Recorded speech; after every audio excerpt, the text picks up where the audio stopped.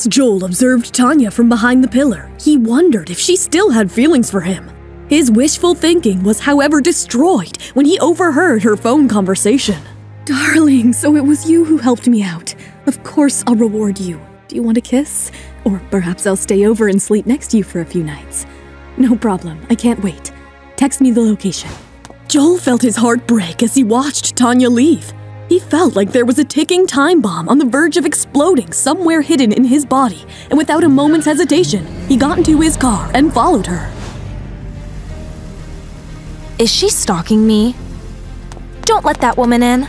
Miss Jones, I have no right to refuse her entry if she's a legitimate customer. You may not care about my identity as Miss Jones, but what about my identity as Miss Smith?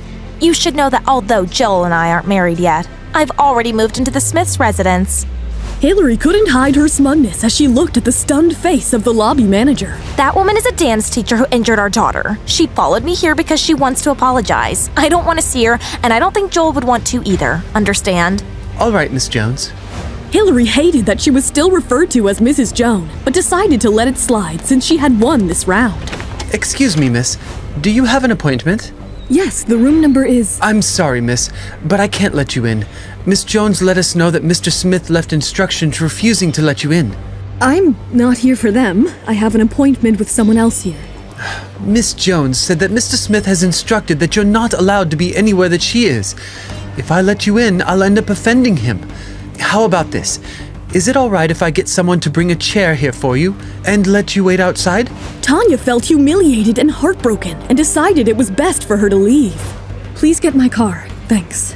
Joel saw Tanya leave the club and felt a little bit of relief and curiosity before walking into the lobby. Welcome, Mr. Smith. As per your instructions, we've prevented that lady from coming in. Rest assured that we won't allow her to bother you.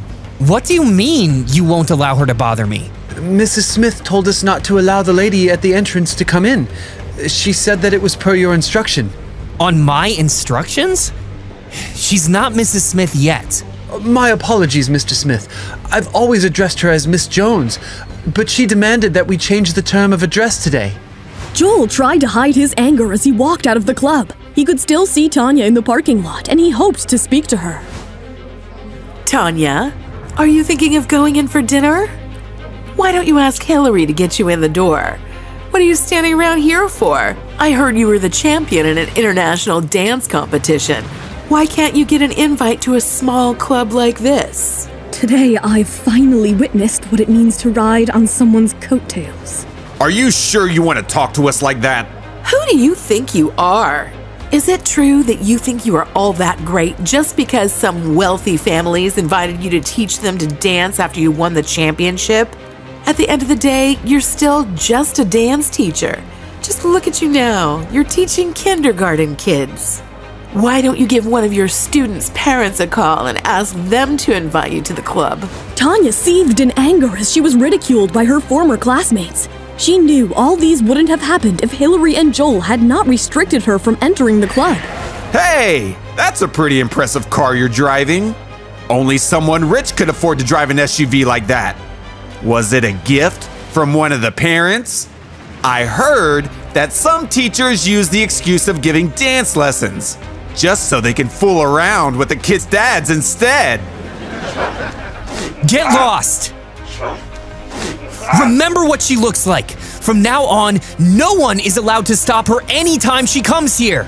Tanya was left dumbfounded as Joel walked out of the club. She didn't understand why he had defended her and wondered what had come over him. I'm sorry. I didn't know my friends would do that. I went to the kindergarten this morning to thank Tanya, but she slapped me. When my friends heard what happened, they asked me out to Club Prism, so I headed over. I really didn't expect that they would exact revenge on my behalf or that they would use her name to stop Tanya from entering the club. Hillary was shocked to see Joel hand her some documents that contained evidence against her claims. There are surveillance cameras in both the kindergarten and the club. If you continue to deny it, I can ask for the video footage. Allow me to remind you that surveillance camera footage comes with audio nowadays. It's my fault this time. I only did it because I panicked when I saw that Tanya was back. I was afraid she would take you away from me. She told me she's back to take revenge on me and take everything I have from me. You know, Tanya has been fighting with me over everything since we were kids. I just wanted her to leave. I just wanted to protect what's mine. There's Mia too.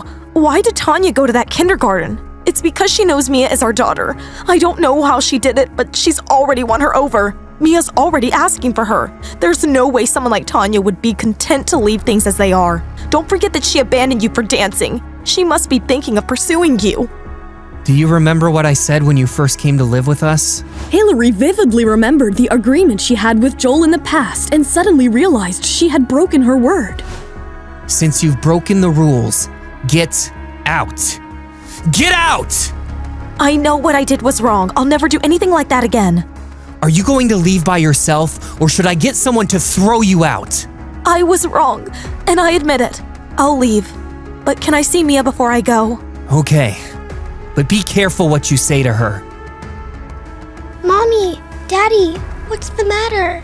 Hillary knew it would be pointless trying to ask for mercy from Joel and decided to use Mia to get back into his good books.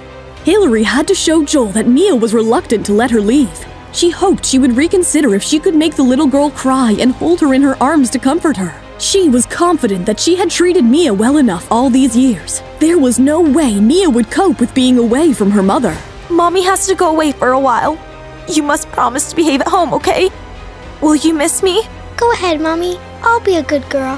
Hillary was stunned by Mia's answer. Will Hillary be kicked out now that she is no longer needed? Or will she find a way to remain in the house? To find out more, don't let your excitement die! The full audio series is on the Pocket FM app. Tap the link in the description to install now.